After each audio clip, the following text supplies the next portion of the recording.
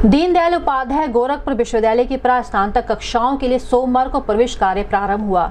यह प्रवेश प्रक्रिया दीक्षा भवन में सुबह 10 बजे से दोपहर 2 बजे तक चला। प्रवेश कार्य में पहले दिन 15 विषयों में कुल 392 अभ्यर्थियों ने प्रवेश प्राप्त किया। दीक्षा भवन में आज सुबह से ही बड़ी संख्या में प्रवेशार्थी उपस्थित रहे। अलग अलग विषयों के लिए आवंटित कक्षों में अभ्यर्थी के प्रमाण पत्रों का परिरीक्षण करने के बाद उन्हें अस्थायी रूप से प्रवेश दिया गया। सोमवार को भौतिकी में 22, उर्दू में 25, इलेक्ट्रॉनिक्स में 7, वनस्पति विज्ञान में 24, एमकॉम में 64, राजनीतिक विज्ञान में 42, शिक्षा शास्त्र में 15, अंग्रेजी में 34, संस्कृत में 28, प्रौढ़ शिक्षा में 8, मनोविज्ञान में 9, रसायन विज्ञान में 35, प्राचीन इतिहास में 42, रक्षा अध्ययन में 22 और आपदा प्रबंधक डिप्लोमा में 15 अभ्यर्थियों ने प्रवेश प्राप्त किया।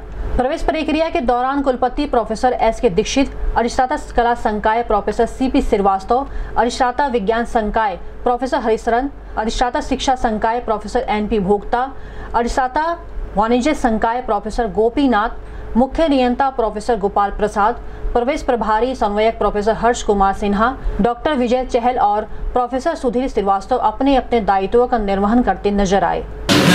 आइए इधर आप लोग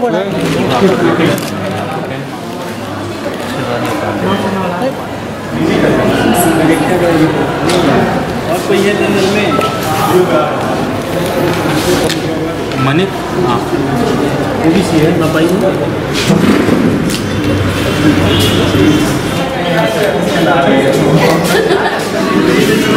नहीं करना उसको फोटो लेगा एक्चुअली